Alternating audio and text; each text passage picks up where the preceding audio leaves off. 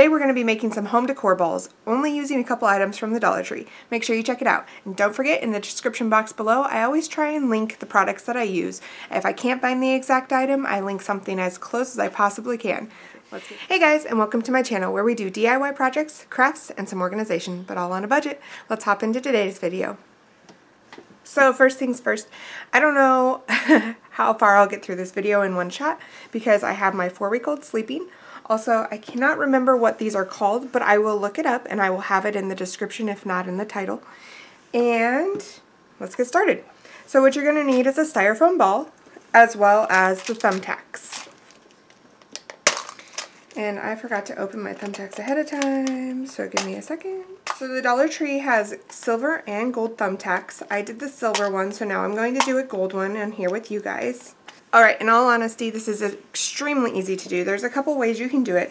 I'm going to go ahead and zoom you in towards the ball so you can see what I'm working with and how I go for it. What I'm going to do is I'm just going to start by putting one in the very quote-unquote top. So whatever I'm making the top. So I'm just going to stick it in. We're going to kind of go around in a spiral motion. I tried doing this one by going down in stripes, but getting a straight line going around the curved ball was really difficult and it didn't end up looking very good. So I went ahead and I took everything out and I went around in the circular motion and I really like how that turned out. Oops, where'd my top go? I want them to overlap just a little bit, but not too much. See how it overlaps just a little bit? And the other thing with doing this on the styrofoam rather than on the canvas is the styrofoam is not as forgiving. So the good thing about having them overlap is you're not going to have them falling out because they're going to be holding each other in and you don't have to use anything extra. If you do take it in and out multiple times, that's going to create a bigger hole, so then it's harder for the styrofoam to hang on to the pin, the tack. So there's round one. And now, although this takes some time, I have to say it looks really cool in the end. So if you're willing to put in the time, just pop in a good movie, have a good friend over, have some coffee or something to drink, some wine, and go ahead and make your little balls. And that did not come out right. This is pretty much what I'm going to do the entire time. So let's transition to a couple random rambles. I'm wearing the Color Street nails.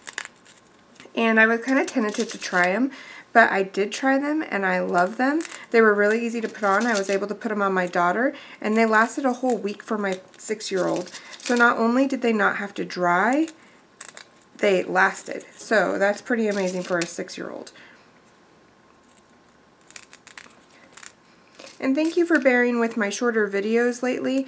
I know that not everything needs rambling, but I do have, like I said, a 4-week-old, and so it's a little harder to get on and talk a long time because my 4-week-old does need some attention. Alright, so we have a few more layers on there. I'm going to go ahead and finish it up, and then I'm going to show you how to finish it off so that you don't end up having problems later on.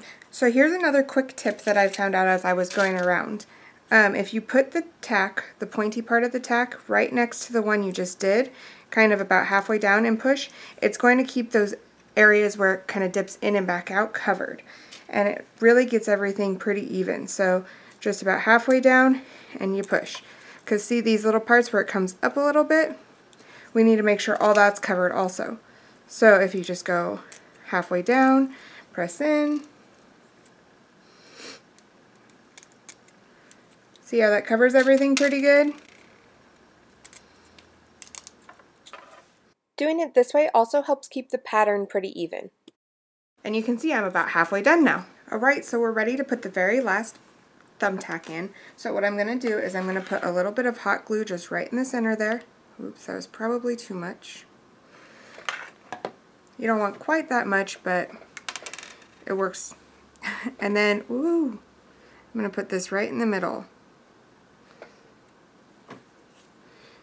Wipe away any excess hot glue. You'll feel the thumbtack kind of get warm as you hold it to let it cure. But that's going to hold it tight so that nothing unravels or comes out, because everything is holding each other in, and then you have that hot glue on the very last one holding it in.